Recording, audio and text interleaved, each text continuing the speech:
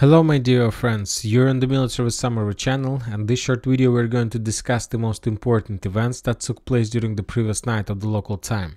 And first we're going to start with the Kupiansk direction. During the previous night the Russians were bombing Kupiansk heavily as a result of artillery strikes. Around 75% of the buildings in this area were without electricity.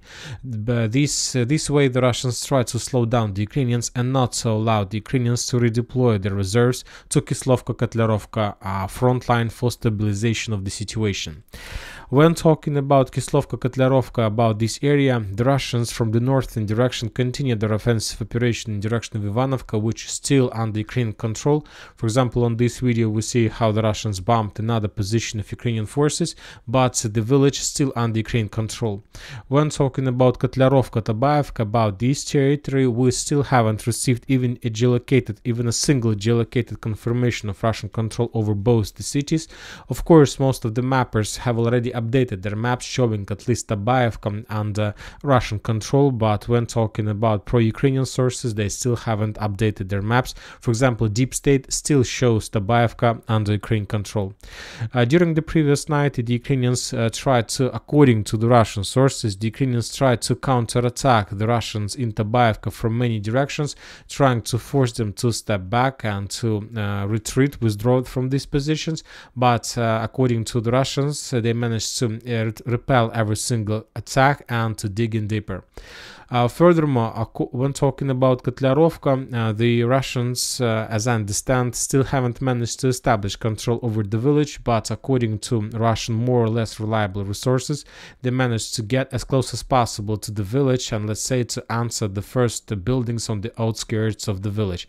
So very likely that during the previous night the Russians managed to answer and that there are really clashes in this area, and I believe that today we're going to receive more updates from this territory. Now we are moving to Liman direction. We have interesting updates and geolocations. So first let's talk about the Ukrainian FPV drone. This video we can see how the Ukrainian FPV drone attacked the concentration of Russian tanks. We are using this video just to clarify the combat position, clarify the Russian control area. So there are no doubts that this territory is under Russian control. Also we have the video from the Russian side. The Russians were attacking the Ukrainian Leopard 10 tank, Leopard 2 tank. As a result of that attack, Leopard probably was damaged. Very unlikely the tank was destroyed, but the most important value of this video is the clarification of the combat line. So the Russian FPV drone attacked the Ukrainian tank here, which means that probably this tree line is under complete Ukrainian control. So as I understand, this map doesn't correspond to with the reality. Very likely that these tree lines are under Ukrainian control. We'll see the situation, we'll follow the situation. If it's necessary, we will adjust the map. Furthermore, the Russians continue bombing and attacking the Ukrainian positions on the way to Yampolovka and Terny. On this video, for example, we can see the series of artillery strikes and FPV drone strikes against the Ukrainian forces in these forests, let's say between Dibrova, Kremena and Yampolovka. This is something like artillery preparation, FPV drone preparation. Very likely that today and the next few days the Russians will make more attempts to attack on this direction with the purpose to answer the first villages along Zhiribets River. We are talking about Yampolovka and about Terny. So there were lots of, as you can saw, artillery strikes. Few of them were geolocated. The first one took place here, the second one took place here. So as you can see, the concentration of Russian fire. So very likely today the Russians will try to enter these forests, or maybe they have already done this, and the Russians will try to enter these forests with the purpose to move along these areas in direction of Yampolovka. At least the artillery strikes tell us about this. Now we are moving to Bakhmut-Artyomovsk direction. We don't have lots of updates. The only thing we got from this video, we can see the FPV drone strike from the Ukrainian side against the Russian forces in this area. If you remember, during the previous days, we haven't received any geolocations whether the Russians managed to establish control over this stronghold. And now we have the first geolocation which confirms the Russian control over this territory. In this video, we can see FPV drone strike strikes against the Russian infantry. Now we are moving to Ivanovskaya area. We have, as you can see, there are no icons, just this small picture. Today we got a very interesting analysis from this front line, the satellite analysis, and on this video we can see the concentration of Russian artillery fire.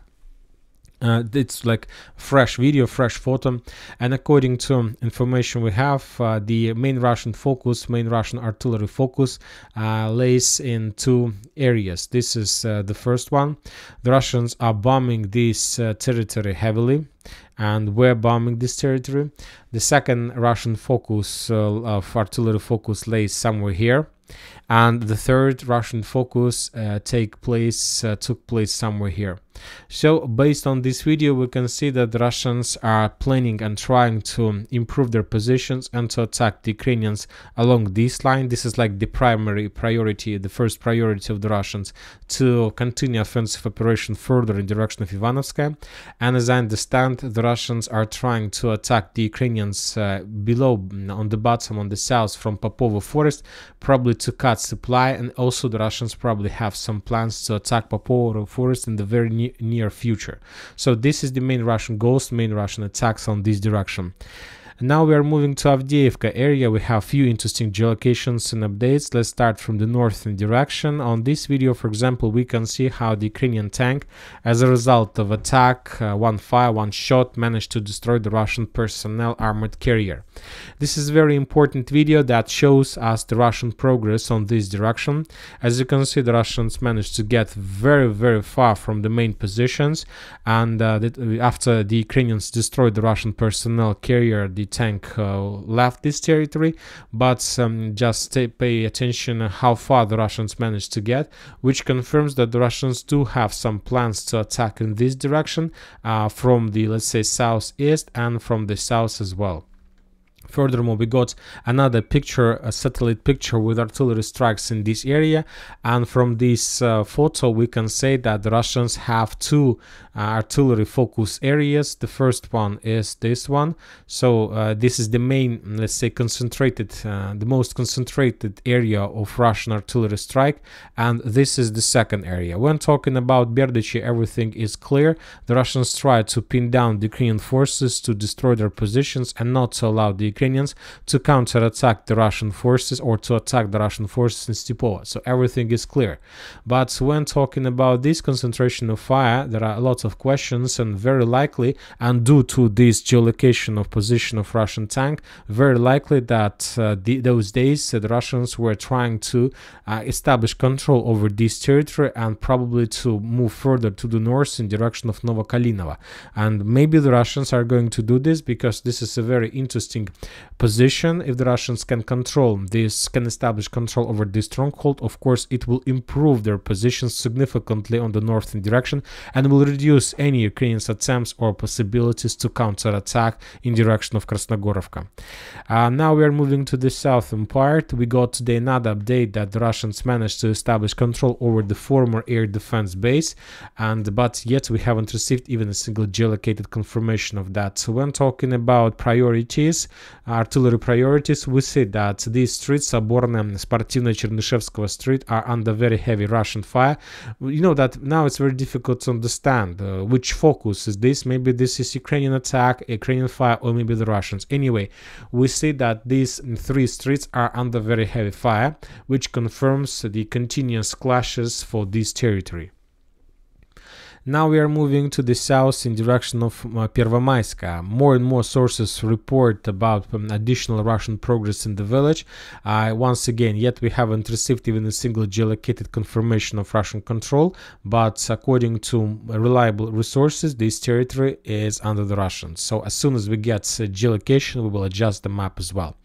When talking about Marinka area, we have also analysis of artillery strikes, and when talking about Marinka direction, there are few artillery concentrated areas. The first one is on the northeast of Georgievka.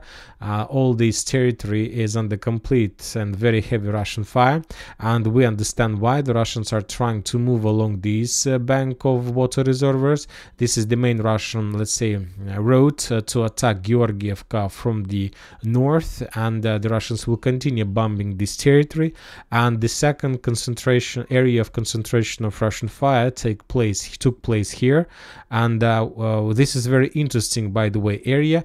The Russians were bombing this territory heavily, which means that very likely the next Russian goal is to improve their positions around Marinka and to capture this concentration of strongholds of Ukraine army. As you can see, there are at least 3 or 4 strongholds. First one, probably this is the second one, this is the third one. So if the Russians are able to capture this territory, then they will be able to secure their positions in Marinka. They will be able to get the operational space, and this will allow the Russians to continue their offensive operation and have encircle Pobedov not just from the east but also from the north and northeast. So this is like the let's say the best way how to improve Russian positions to capture Pobeda.